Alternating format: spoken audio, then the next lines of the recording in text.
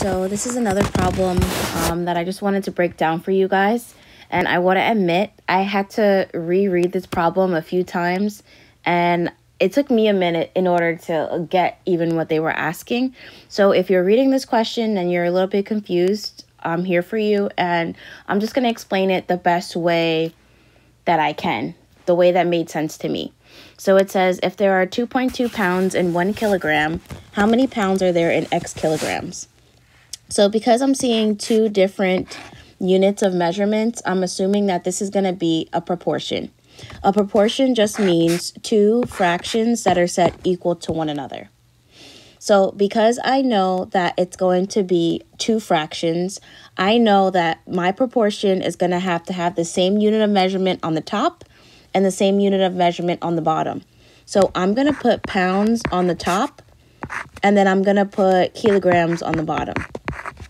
And then I'm just going to go ahead and fill in my two fractions. So it's 2.2 pounds, so 2.2 on the top. And then it says is equal to 1 kilogram. So we're going to put 1 kilogram on the bottom. And we have our first fraction already created.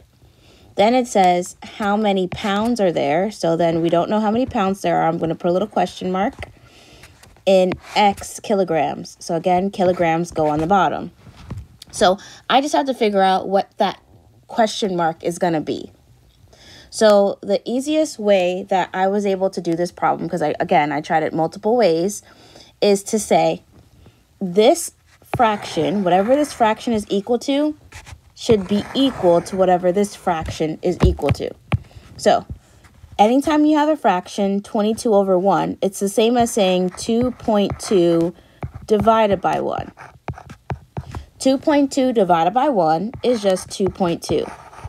So if this first fraction is just equal to 2.2, then this fraction, when it's complete, should also be equal to 2.2. So I just got to figure out how I can make this fraction equal to 2.2. So I'm going to set up 2.2 is equal to question mark over X. So 2.2 is equal to question mark over X. I want to get this question mark by itself. I want to get this question mark by itself. So that means I have to get rid of the X. Anytime I'm trying to get rid of a denominator, which is the X is on the bottom of the fraction. Anytime I'm trying to get rid of a denominator, I can just multiply both sides of the equation by the denominator.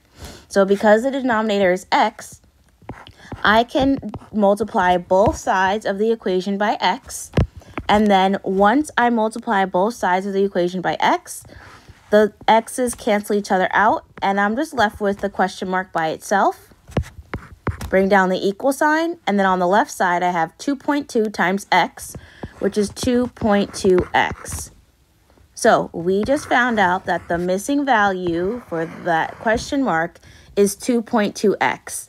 And remember, that question mark was representing how many pounds would be in X kilograms. So the answer would be B, 2.2X. I know that was pretty confusing. I know that was a lot. I know I was adjusting a lot of different tricks and tips, but that was the best way for me to explain it. Simply just figure out what is this fraction equal to, and so this fraction should also be equal to that, and figure out what do I have to put as the numerator in order to make that both fractions equal to one another. I hope that was a good way of explaining it, guys. I'm trying my best.